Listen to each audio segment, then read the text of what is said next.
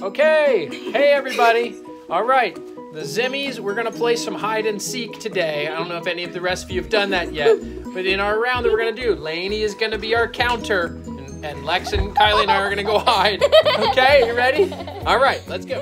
1, 2, 3, 4, 5, 6, 27, 28, 29, 30. Ready or not, here I come!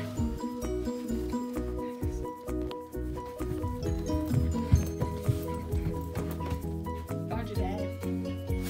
Ah, that was a good spot. No. I think I heard somebody move in the bathroom. Let's see. Obviously, you check over here first. Oh, hello. Okay. It's only Kylie left. I wonder where she is. I heard that! She's upstairs. Not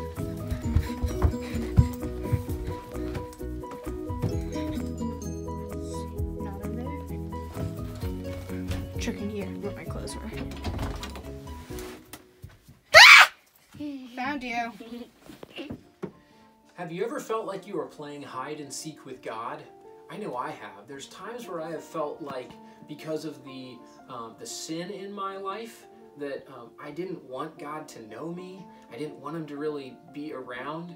And also there's times in life where just the stress and the worry, they make me feel like I've become isolated and like I don't really know if God even sees me in this dark place, but I really would like to be found. Maybe you've felt one of those things before. But Psalm 139 is a great place to go if that's how you've ever felt, because David expresses some really beautiful truths for us to remember. In verse 7, David says this, "Where can I go from your spirit? Where can I flee from your presence? If I ascend into heaven, you are there. If I make my bed in the depths, you are there. If I take the wings of morning, if I dwell in the uttermost parts of the sea, even there, your right hand, it leads me and shall hold me." That's pretty powerful. David is saying there's nowhere I can go where God can't find me. And he becomes comforted by that. Then he even goes into saying that not only can God see us from the outside, but God sees us on the inside.